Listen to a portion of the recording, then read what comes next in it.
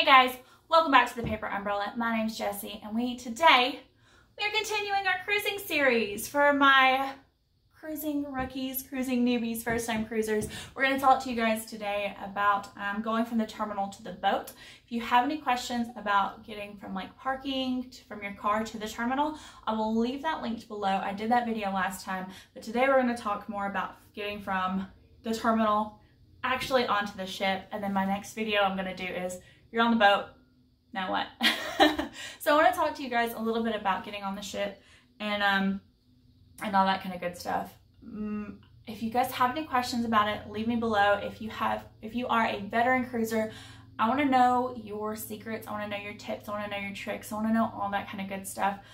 So leave it down below for me, please. I want to know. In this series, I'm going through the nitty-gritty stuff that's maybe not fun to watch, that people don't film a lot, that people either can't film a lot, and a lot of this one, you can't film it because security, and I will be talking very vaguely in most of this for security. So, but yeah, if you have, and a lot of this is going to be generic. It does differ from port to port, and sometimes from cruise line to cruise line. I've only sailed Carnival, so that's what I'm really going to be focusing on today is Carnival cruise lines and all that kind of good stuff.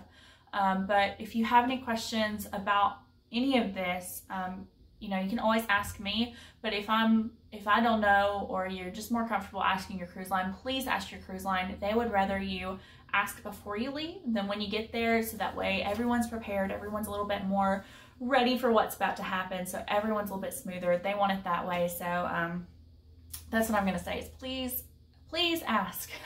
Questions, please ask. There are no dumb questions, because this is the most stressful part of a cruise, is getting onto the boat. So don't let this scare you, first of all, but at the same time, don't let this dictate how the rest of your cruise is going to go, because yeah, it can be dicey sometimes.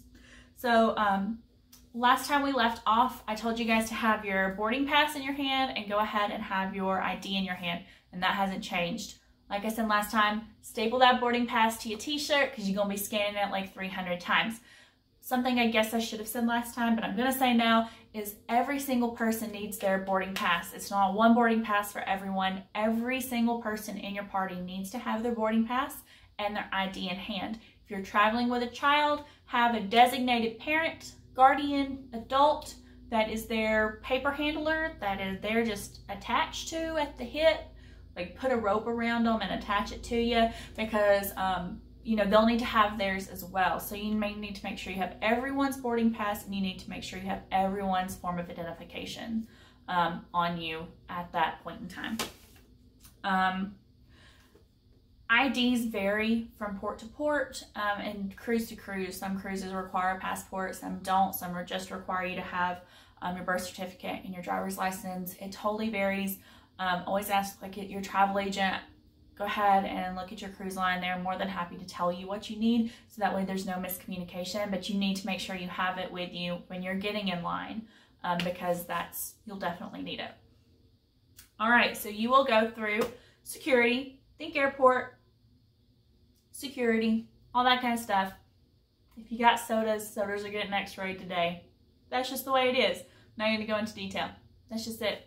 But after you do that stuff, you're going to start, this is a little bit where it gets maybe cruise specific, but I think most of them are this way. You're going to go ahead and go to basically a check-in desk, and you're going to have your boarding pass with you.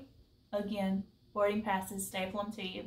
You're going to have your boarding pass and your ID, and you're going to go up to front desk. They're going to talk about your forms of identification with you. They're going to go over like if you're going to set up a cash account versus a card account, this is where you're going to be doing it. So go ahead and have that handy as well. I like to have what I call a folder of doom with me, and I'll absolutely go over what's in that folder with you guys in a separate thing. But you're going to go ahead and have that with you. And keep in mind, at this point, you still have your carry-on. So you're carrying your carry-on through all of this. So if you have a really heavy carry-on, you're going to be carrying it for some time. So make sure you can either roll your carry-on or carry your carry-on for a good 20 to 30 minutes standing up, because there's no telling how long you'll take to go through this. So that's something to think about. Make sure your carry-on, if you have a backpack, make sure it's not super heavy, make sure it's not going to hurt your back, all that kind of good stuff. After you've done that, sometimes some will give you your, go ahead and give you your room key. Others, your room key will be waiting for you by your room. It totally depends on cruise, boat, all that kind of good stuff. So just keep that in mind. But after you go ahead and do your check-in, then comes the sitting and the waiting and all that kind of fun stuff. I like, if you've done Faster to the Fun, this part's gonna go a whole heck of a lot quicker for you. If not, you're gonna be there for a bit. A lot of cruises now have check-in times where they want you to arrive at the port. This is to help them make sure this is more manageable and efficient sort of thing, as opposed to everyone bum rushing them when they first open, or everyone trying to scoot in at the last minute, just to make sure this process goes quicker. You will have your carry-on with you during this whole time. Please keep that in mind. So if you have a giant bag or a big old duffel bag, you really need to make sure you can sit, thinking like a hospital waiting room, how there's just those little crappy chairs with the little arms things on them, and you're like this the entire time. Like, that's how you're gonna be sitting. So you need to make sure that you can comfortably keep your carry-on either between your legs, underneath your chair, in your lap, on your back. However, you need to make sure you can comfortably do that. It could be, I've waited as little as 15 minutes like this. I've waited as long as 2 hours for this. There's no telling how long you could be sitting there. And I think this is the thing that I want you guys to know about the most, is to be prepared for this. So make sure your phone's charged, because if you're on your phone the entire time, you want to make sure you can be on your phone. Like, you don't want to make sure your battery's not dying. If you have a kid, you need to make sure that they have entertainment of some sort, because they're going to be sitting there with you too. And there's not a lot of getting up. There's not a lot of moving around. You're literally like this far away from somebody else's knees. Like, it's not a super comfortable environment to be waiting in, but you're going to be waiting in it. So prepare your kids for that. Have, some YouTube downloaded on your phone, on their whatever.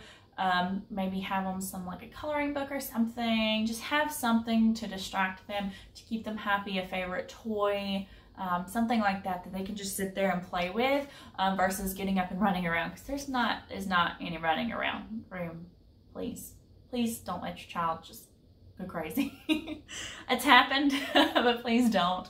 And then, like I said, keep in mind, this is your carry-on is somewhere in here with you, and that includes those Cokes if you brought Cokes in earlier. That includes any rolling size carry-ons that you have, beach bags, duffel bags. It doesn't matter if you have that carry-on, it's coming with you, so make sure you have that.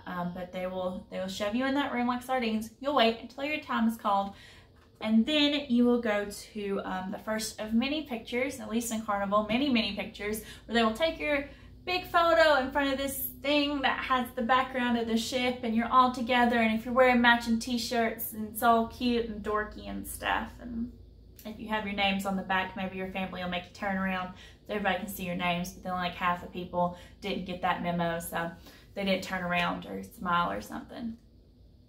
Love you guys. But you want to make sure at that point in time that you are all together, that your family's all together.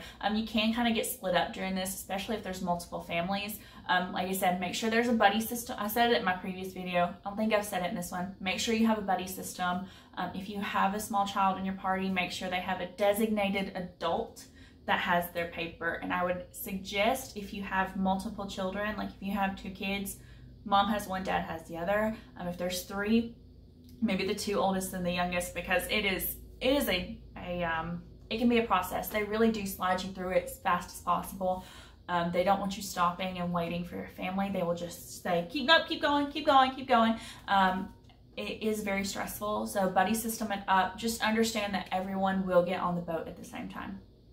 I promise, everyone will get on the boat. And that's really what it boils down to, is making sure that you have a buddy system, so you have someone to wait with, that your kids have someone to wait with, but just know that you could potentially get split up during some of this, but you want to make sure that you have that buddy system.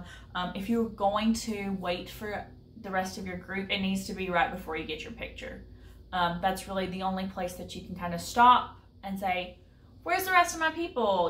These people were sitting 2 chairs down from me. I'm going to wait for them. So it's one of those where you kind of have to understand that you'll all get there, but it may be broken up a little bit. But that's what I have about getting on from the terminal, from the time you park to the boat. Let me know if you have any general tips down below. Like I said, this will vary from port to port. If you're a veteran cruiser, I want to know down below, what do you do during that sitting time? Do you make friends? Do you talk to other people? Because these are your boat mates for the next, your shipmates for the next few days. Do you make friends? What do you do?